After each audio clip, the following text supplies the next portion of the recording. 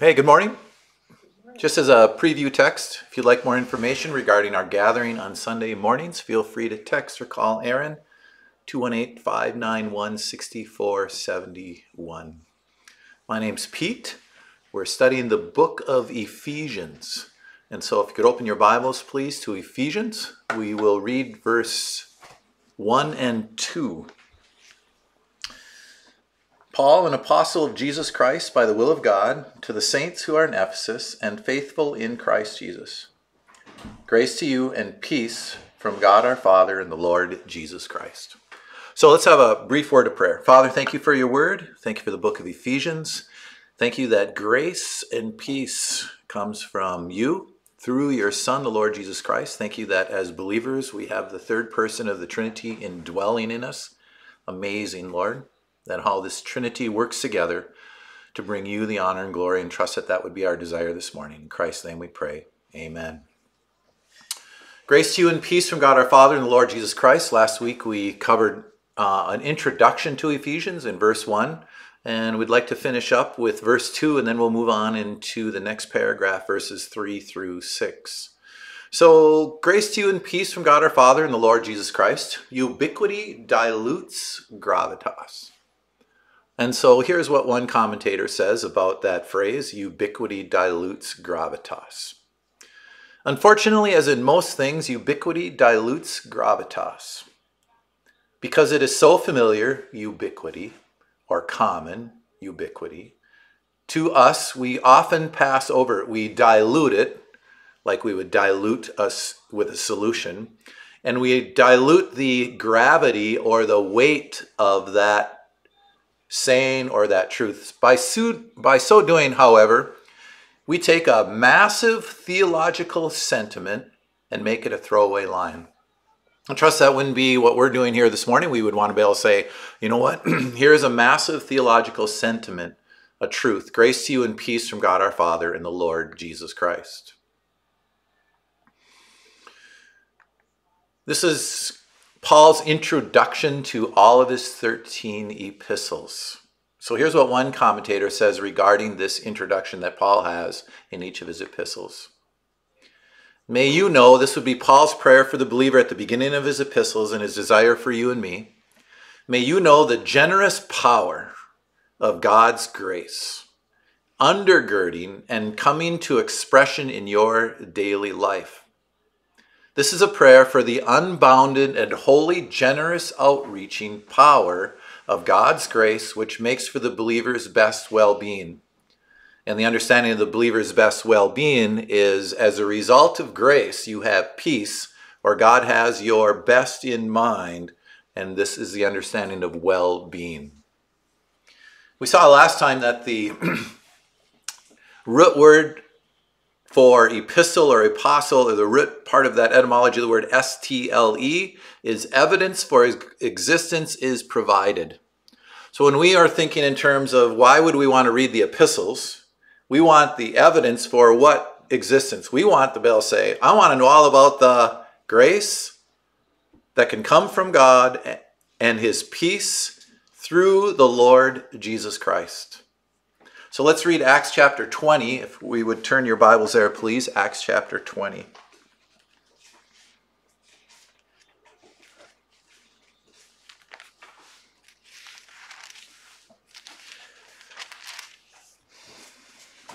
This is Paul exhorting the Ephesian elders. But we'll just read the one verse in verse 32 as he's concluding his exhortation to the Ephesian elders. And he says in verse 32, so now, brethren, Acts 20:32, I commend you to God and to the word of his grace, which is able to build you up. Let's read that again. This is amazing. He's saying, I'm going to leave you, and I'm exhorting you elders, you pastors. I commend you to God. I'm actually asking that this is an exhortation for you to think about your God and to the word of his grace. How are we going to get the word of his grace to us? Well, I would suggest for sure in the 13 epistles of Paul, the existence of the tremendous grace and peace from God our Father and the Lord Jesus Christ. And so, which is able to build you up and give you an inheritance among all those who are sanctified. So when we think of specifically what is it that's going to build us up in this amazing grace that we have from God the Father and the Lord Jesus Christ, look at Colossians chapter 3, if you would please. Colossians chapter 3.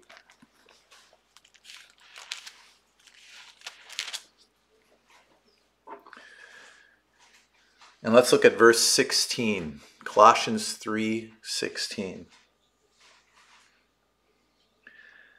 Let the word of Christ, and we could say that would be synonymous with the word of what, according to Acts 20:32? The word of his grace would be, where are we going to find all this grace and truth? Through who? Through God the Father and the Lord Jesus Christ. Colossians 3:16, let the word of Christ dwell in you richly in all wisdom, teaching and admonishing one another in psalms and hymns and spiritual songs, singing with what in your hearts to the Lord? Grace. How can we get built up? We continue on before God, getting built up in the things of Christ centered around him and his grace. Grace to you from God the Father. Hey, Christine. Everybody knows you just came in late.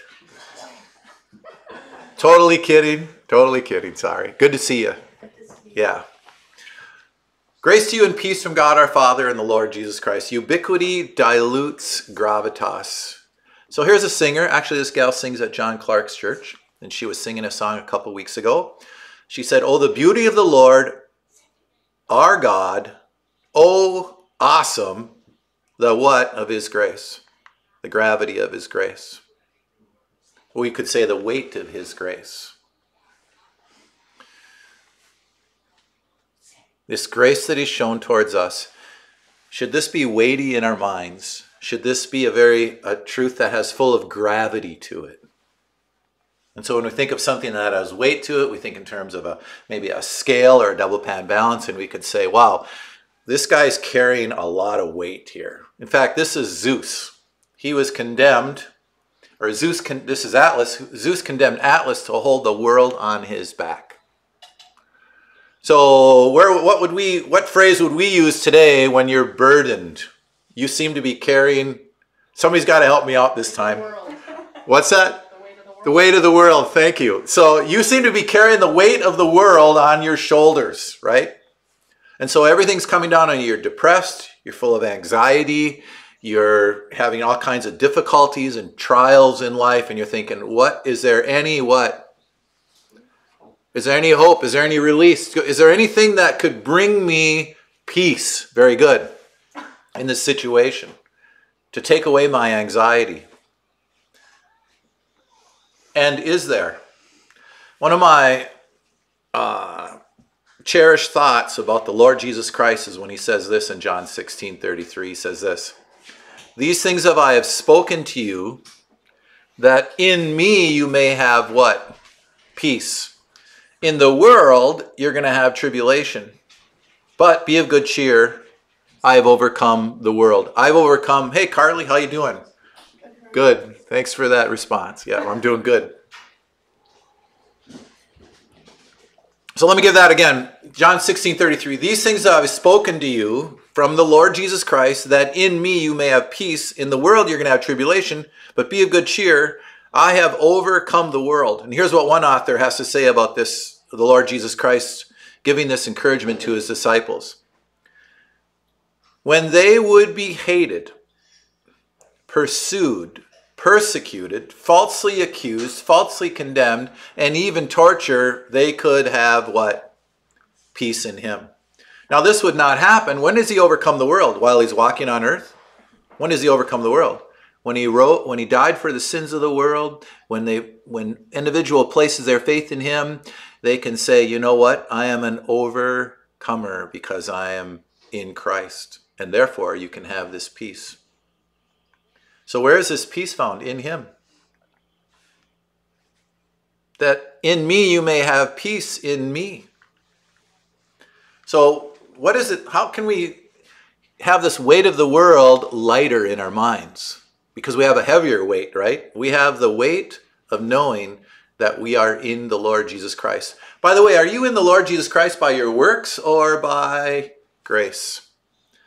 Are you totally accepted in the beloved by works or by grace?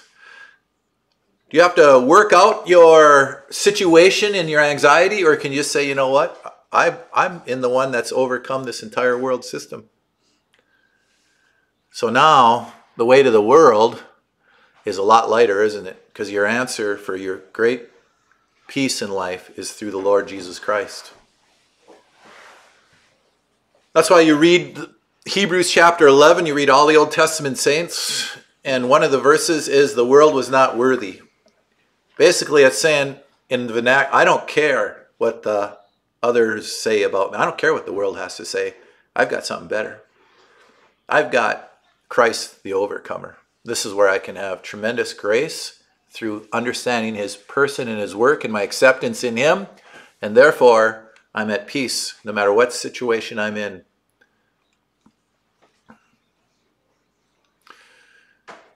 Grace to you and peace from God our Father and the Lord Jesus Christ.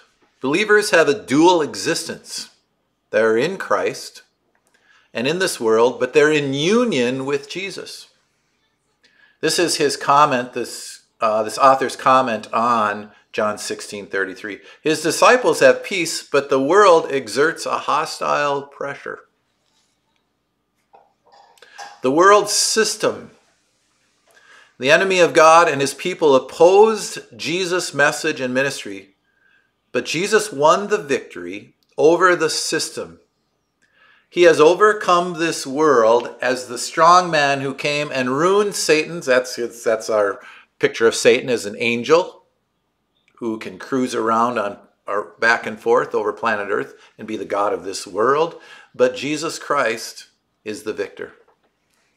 He is our hyper Nikeo, our super victor, our super overcomer in our lives. Grace to you and peace from God our Father and the Lord Jesus Christ.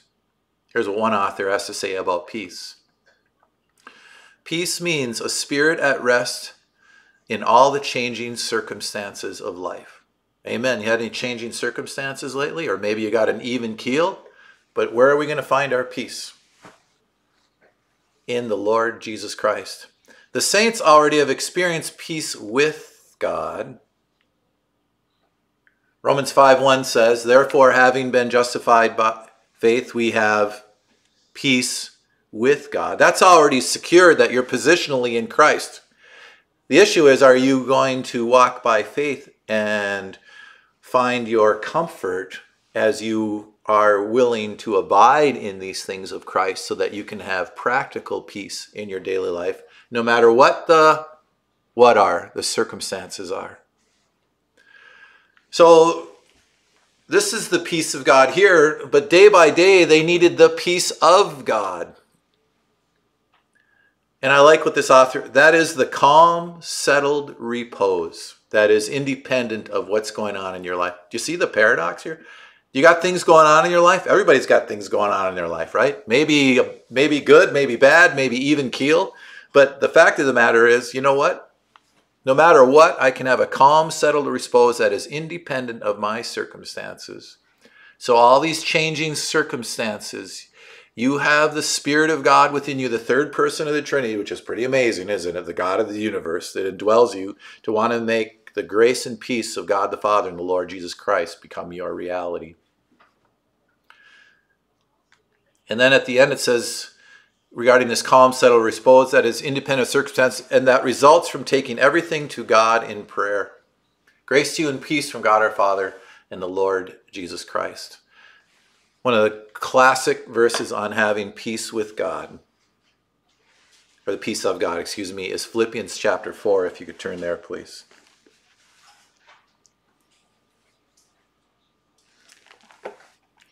Philippians chapter 4.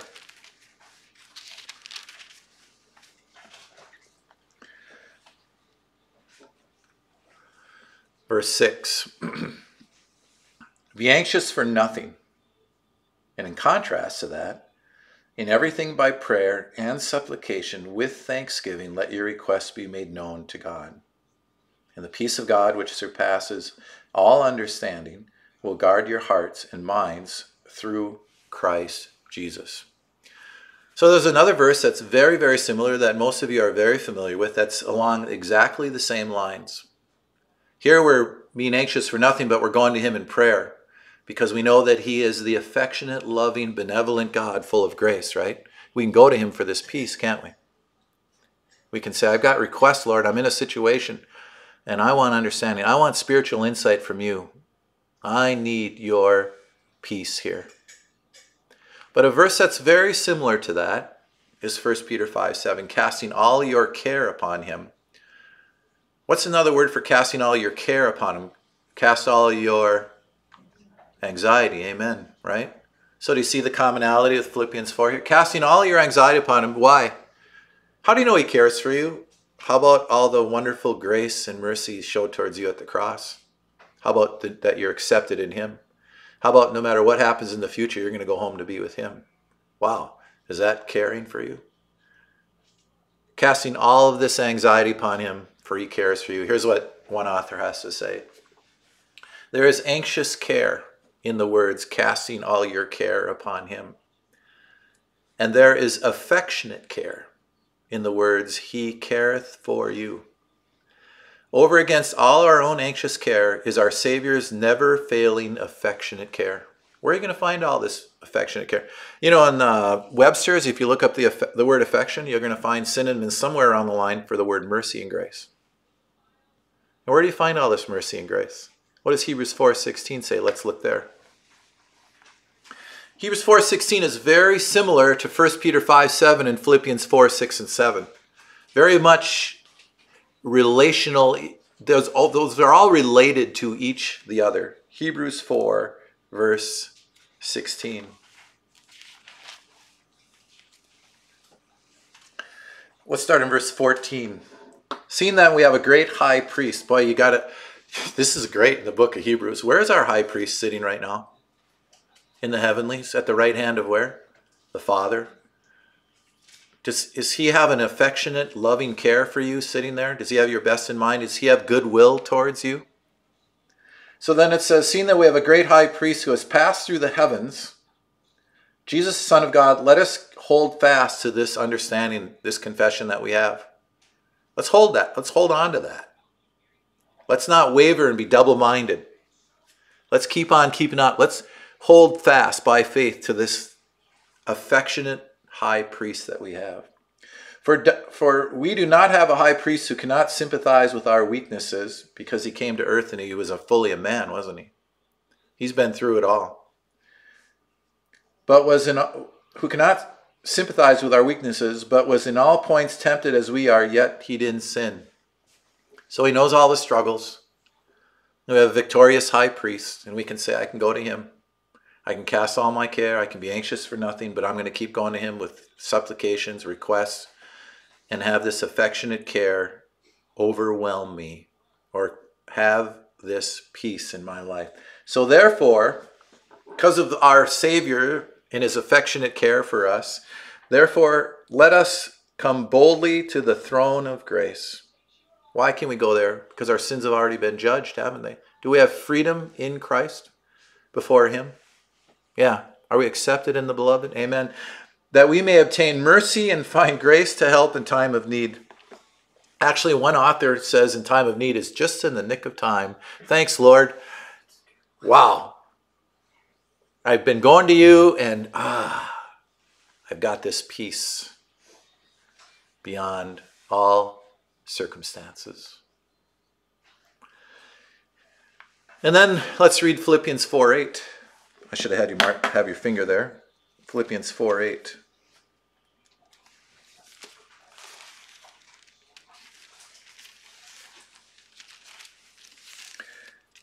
So once you're enjoying this peace of Christ, what can you do now? You hole up somewhere and just cower around? You know, you're saying, I got this peace of Christ. What do we do now? What's our response in terms of our next step? It's very clear in Philippians. It says in verse 8 then, finally, brethren, whatsoever things are true, whatsoever things are noble, whatsoever things are just, whatsoever things are pure, whatsoever things are lovely, whatsoever things are good report. If there's any virtue or quality in these things, if there's anything praiseworthy, meditate on these things. And the things which you've learned and received and heard and saw in me, these do, and the God of peace will be with you. So here's the cool thing. You've got this wonderful freedom in Christ in our first few verses about being anxious for nothing. He'll guard our hearts through Christ Jesus. I don't know did I mention that at the beginning? In the peace of, verse 7, and the peace of God which surpasses all understanding will guard your heart and minds through who? Christ Jesus, because he's accepted in the beloved. You've got all these wonderful things to meditate on Christ. You're free in Christ Jesus. So if you're free in Christ Jesus, are you free now to say my next step is in my character can be true and noble? Can it be just and pure? Can it be a lovely and good report? Those types of characters? Can it be, while you're enjoying this freedom in Christ, free from the pressures of this world, can you still be a testimony for Christ by thinking of those things, meditating on those things? Amen. This is what you're doing. You're just walking in a right way of thinking while you're enjoying your heart being guarded in Christ Jesus. Do you think you could go through and travel through and navigate through life with that mindset and be a testimony for Christ? You don't have to look very closely to find the Lord Jesus Christ in verse 8. Some individuals believe verse 8 is a mini biography of who? The Lord Jesus Christ. So you want to get to know the Lord Jesus Christ and his character?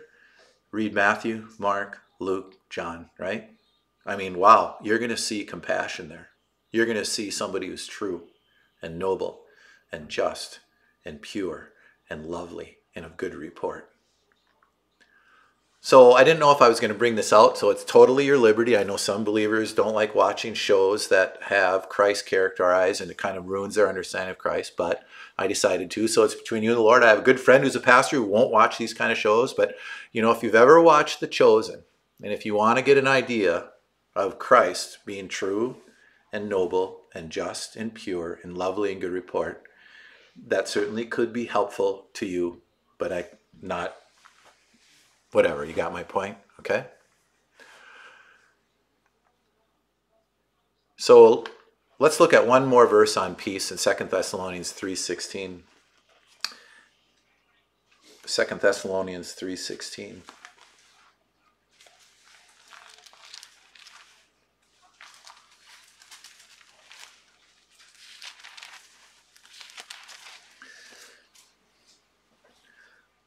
Thessalonians are, like a lot of believers, when these epistles are written, they're going through a lot of persecution, aren't they? What would you want to know when you're getting persecuted or unjustly, whatever? Are you with me? So what would you want to know? What would you want other people to pray for you? How about this prayer right here? Look at 2 Thessalonians 3:16. Now may the Lord of peace, who is the King of peace? Who is the Lord of peace? Where are we going to find this peace? Outside of this world, through Christ. Now may the Lord of peace himself, you know why it says it again, himself? It says it for what? For more emphasis. The Lord himself. Give you peace always in how many ways? Every way. The Lord be with you all. That's what we can pray for other believers. We can pray grace to you and peace from God our Father and the Lord Jesus Christ. So we're going to move on to our next paragraph. Let's read Ephesians chapter 1, verses 3 through 6.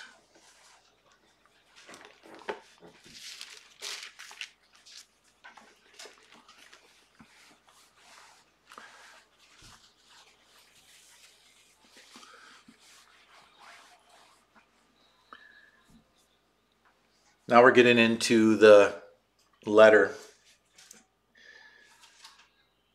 Verse 1 and 2 is the greeting. Verse 3 is now our understanding, beginning our understanding of the book of Ephesians. Verse 3, Blessed be the God and Father of our Lord Jesus Christ, who has blessed us with every spiritual blessing in the heavenly places in Christ, just as he chose us in him before the foundation of the world, that we should be holy and without blame before him in love, having predestined us to adoption as sons by Jesus Christ to himself, according to the good pleasure of his will, to the praise of the glory of his grace, by which he has made us accepted in the beloved. So that diagram means there's a bunch of words that could have a flow of thought. So we're going to look at all these similar words that we just read. One group of words was blessed, blessings, chose, holy, without blame, love, predestined, adoption, sons, and accepted. And then just briefly in the second set, the word blessed is different than the idea of the column 1 about being blessed.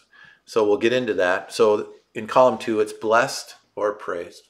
So we'll just come up with a simple thought regarding our text in Ephesians 1, 3 through 6. Anybody want to try for a simple thought? My titles are clunky, I understand, but they're designed to be using words only that are in the text. I always think that if I could go back and read the text and remember even more of a clunky title than one that's just whatever. So see what I mean? It's already clunky, isn't it? So what's the simple thought if you're going to take a word from column 1 or column 2? Or both, excuse me, yeah.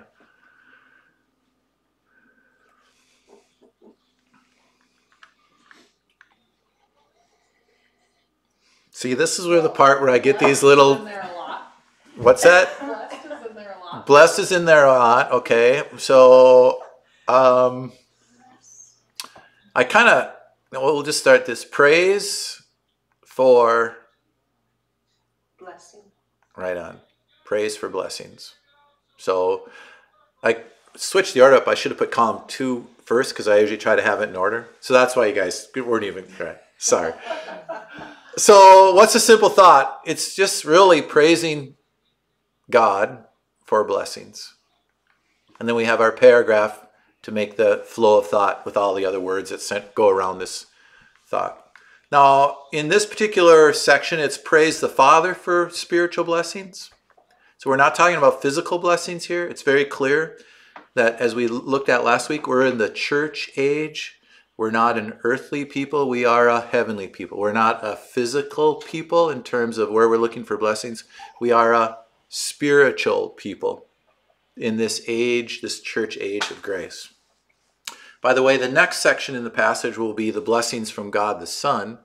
And then the last section in this lengthier section in Ephesians 1 will be how we understand blessings through the Holy Spirit. So God the Father, God the Son, and God the Holy Spirit. So here's our text. Blessed be the God and Father of our Lord Jesus Christ, who has blessed us with every spiritual blessing in the heavenly places in Christ. The Greek word there is eulogeo. And by the way, I probably won't make an attempt to pronounce Greek words very often, so I'll just say there is the Greek word, okay? So there's the Greek word, and eu means well, and that means word, and obviously this is where we get our English word eulogy. It means to speak well of, to praise, to celebrate with praises of that which is addressed to God, acknowledging His goodness with a desire for His glory. That would be our desire, to have who as our object of special attention. To give Him the glory is saying, you know what, Lord, I have this desire to praise You. I have this desire to speak well of You, to give You a eulogy. I have this mindset that wants to do that. I want You to be my object of special attention. So when something's an object of special attention to you, it moves you in that direction, doesn't it? And you say, that's really engaging. That really gets me moving in my mind, doesn't it? When something's like worthwhile to look at or to think about. Or you could say, that's really gripping, or that's really attractive to me. So when we think of people getting glory, or scenarios where a group of people got glory, you would say, that was really gripping, or that was an attractive thing for me to think about. So maybe you're familiar with the movie Glory, the group of African Americans who fought in the Civil War. And if you watch the movie, it probably brought you to a mindset that said, you know, that really brought my attention up to this group of individuals where they got the glory, right? That was a gripping, and you might even say that was what kind of a movie? Hey, that was a good movie, right? Or Glory Road. First all-black team to play in the NCAA or in college Division I, if I have my right, in the 1960s from Texas. All starting 5 were African Americans, which was unusual at that time. And so when you watch that movie, you're thinking, well, they have my special attention, this coach and these 5 guys. It was pretty gripping and engaging, wasn't it? Or like we saw last week, there's the media company called Glory Hog, which is all about who? You. And they have drones and videos of your bicycling, your motorcycle races, your sailboating, and they put this whole scenario together. It's about you, and you watch the movie and you say, that's really what? Gripping. That's engaging, watching me, right? Are you with me? And I am getting the what? Special attention here, and I like the glory. So I don't mean to cut anybody down, but I'm in an exercise joint down in Tucson, and we're in the men's locker room, and this young kid, he's got a towel around him, and I'm walking through right by him, and he's got his, so if you do this, you know, we probably all done it in our bathrooms, but he's got his selfie going, and he's flexing in front of the mirror, and he's looking at that, and I'm walking right by him, and he's like, dude, aren't you like embarrassed at all that you're doing this in front of everybody? I didn't tell him that, obviously, but then I just thought, well, so be it. And, or maybe we'll just keep on going. How about maybe you have this patriotic spirit in you, which by the grace of God, thank be the Lord, we live in this country. And you read a story of the Old Glory, the flag, and you say, that's really what? Gripping. That really gets my attention. Or a book written about 2 Corinthians 3:18 about how we get transformed from glory to glory. And this is what should really ultimately be gripping us, isn't it? That's why I like Psalm 73. It says this, whom I have in heaven but you, and there is none upon earth that I desire besides you.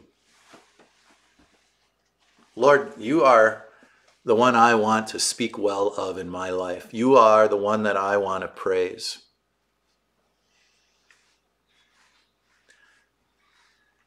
I really like what Peter said to Lord Jesus in John chapter 6. But Simon Peter answered him and said, Lord, where else are we going to go? You have the words of eternal life. You know what I like about a scene like that? There's only how many people hanging around? 12 disciples and maybe a few others. So do we really care ultimately about trying to knock the world 8 billion people over? So if you get convinced it's not about numbers, and you're convinced that there's this little group of individuals that are sitting there saying, where else are we going to go? And if we can simply say, you know what? I want to have Christ first place in my life. He's got the words of eternal life. I don't want to kowtow to this world system, no matter what the numbers show. Blessed be the God and Father of our Lord Jesus Christ, who has blessed us with every spiritual blessing in the heavenly places in Christ. Who is this God and Father of our Lord Jesus Christ? Who is he? Does he have a power to bless us with every spiritual blessings in the heavenly places? Does he have that ability to do that? Is he ultimately the King of Kings? Is he righteous? Is he just? Is he loving? Is he eternal life? Is he powerful enough to do that? Omnipresent? Omniscient? Never changing? Is he full of grace and truth, veracity? Amen. This is our God.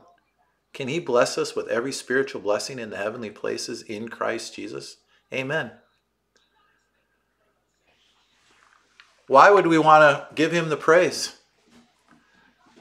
Well, it starts with the Lord Jesus Christ and his love for us on the cross, how he was lifted up on a cross and he took care of all of our sins, past, present, future. There's none left for us to pay for. He paid it all. Our salvation isn't by us attaining by our good works. It's Christ's work for us. So when John said in 1:29, he said, behold the Lamb of God who takes away the what? Did he take it all away? Amen. Not everybody's saved, but only those who appropriate that he took away all our sins are saved, who believe on the Lord Jesus Christ. So why would we say I want to bless him? Or why would we want to say I eulogize him or bless him or praise him? Blessed who has blessed us with every spiritual blessing in the heavenly places in Christ Jesus. Let's look at 2 Corinthians chapter 5, if you would please. 2 Corinthians chapter 5.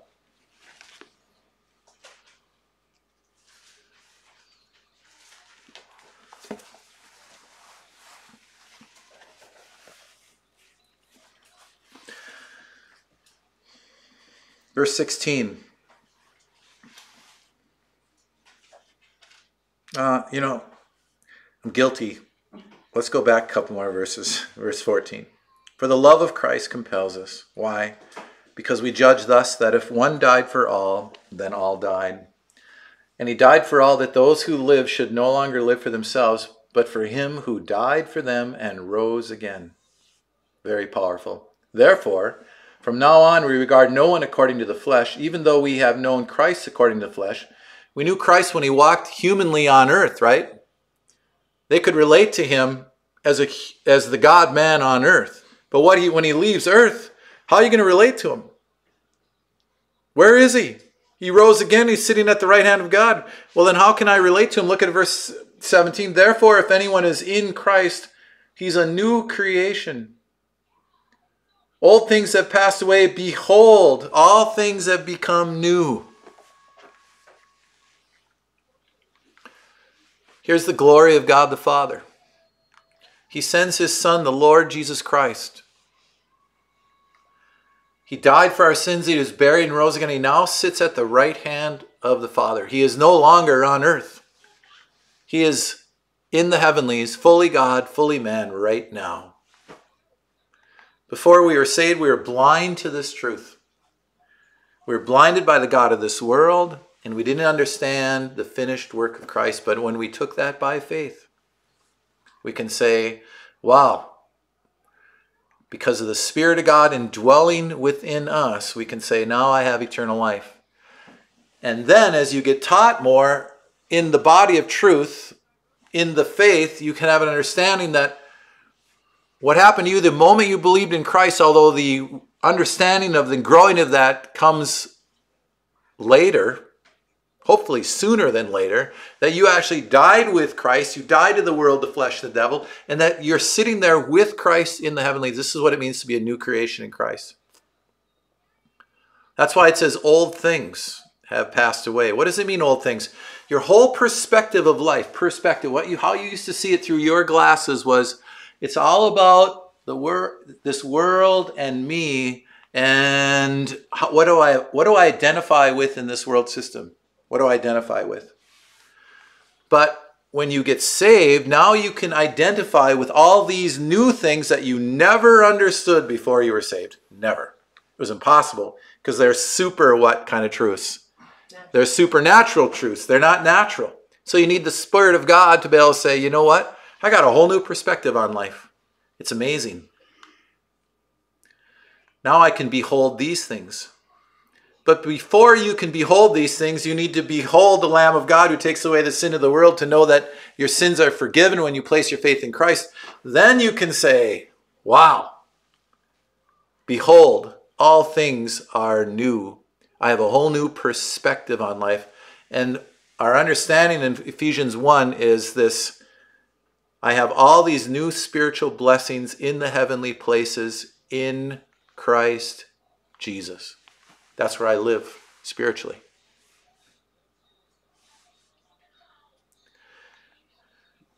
Then as a result of beholding this new creation in Christ and having all these spiritual blessings, we can understand where Ephesians 2:10 fits in. If you could turn your Bibles there, please.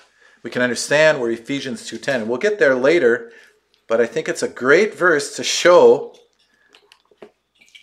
first, and then what flows out of that. Look at Ephesians chapter 2, and I did it again.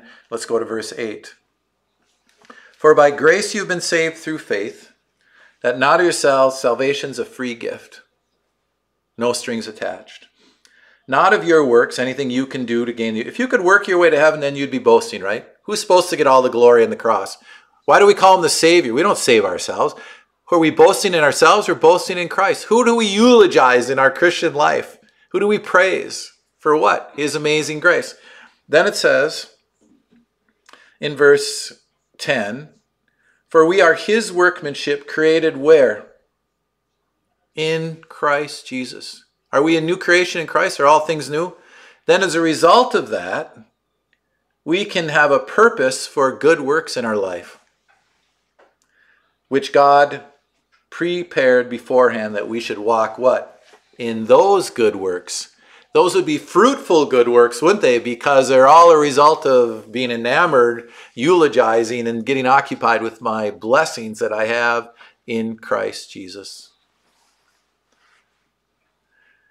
Blessed be the God and Father of our Lord Jesus Christ, who has blessed us with every spiritual blessing in the heavenly place in Christ. Notice it's the Father of our Lord Jesus Christ. The Blessed One is also the Blesser. And when we say he's blessed us, we could say that's really engaging. That's really gripping. That's attractive. And I want to lay hold of that. This is what Paul said in Philippians chapter 3. If you could look there, please. Philippians chapter 3.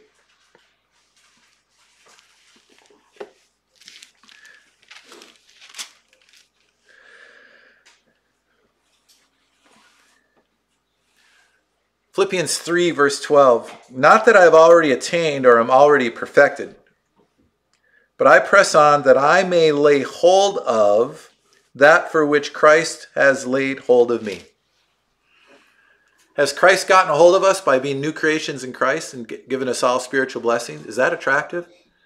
Should we want to lay hold of that? Should we want to lay hold of that in our thinking? Is it reasonable to say I want to get to know these things more and more and keep maturing until I go home to be with the Lord? I want to lay hold of it so I want to keep having God elevated as my object of special attention. Praise God. That's what we do. We eulogize him. Blessed be the God and Father of our Lord Jesus Christ, who has blessed us with every spiritual blessing in the heavenly places in Christ. I love what this author has to say about verse 3. The blessing of enablement. Can blessings enable? When you get a gift, does it kind of move you? Depends on what gift. If you got an ugly Christmas sweater, I mean something that's like, wow. Does it move you? Does it say, do you want to eulogize them a little bit? Maybe speak well of them. The blessing of enablement, spiritual power and capacity. Though we're weak and without capacity for spiritual things, this is not natural, is it? These are nutso things according to the world. Grace means special divine ability is secured. Notice if it's secured, is it by our efforts? If it's secured by his grace, then we go on like, wow, amazing gift for the believer through the grace of God, which is ours in Christ. No wonder why Paul tells Timothy as a young pastor, hey, therefore, in light of all that you could be going through, my son, my beloved son in the faith, be enabled, same word, 1 Timothy 1:12, in the what? The grace that is found in my new creation in Christ. I want to eulogize my Savior. Here's what the Amplified says in 2 Timothy 2:1. So you, my son, be strong, be strengthened inwardly. This isn't going to happen through some external behavior code, is it? This is an internal, engaged mind. Be strengthened in the grace, spiritual blessing that is to be found only in one place. Where are you going to find it? In Christ Jesus. He's blessed us with every spiritual blessing. And where is it found? Yeah, in Christ. Out of this world. Blessed be the God and Father of our Lord Jesus Christ, who has blessed us with every spiritual blessing in the heavenly places in Christ. Did we get started right at 10, basically? Yeah. Okay. Well, it's like 10 to, so I usually like to go 50 or 60 minutes. So thank you. We will close in prayer and praise God. And next time we'll pick it up in Ephesians 1:3, Lord willing, next Sunday. So I'll have a word of prayer. Thanks, Father, for your amazing grace. Simple truths here, but amazing power and enablement through the Spirit, which enables us because of you, Father, giving all these blessings through your Son, the Lord Jesus Christ. Pray if anybody's listening, Father, that they would initially understand to behold the Lamb of God who takes away the sins of the world and believe on the Lord Jesus Christ that their sins have been totally paid and Christ died and rose again and is sitting at the right hand. And as believers, Father, we'd say, I want to keep beholding these wonderful truths about all things are new in Christ Jesus. And we would have you, Father, as our object of special attention. In Christ's name we pray.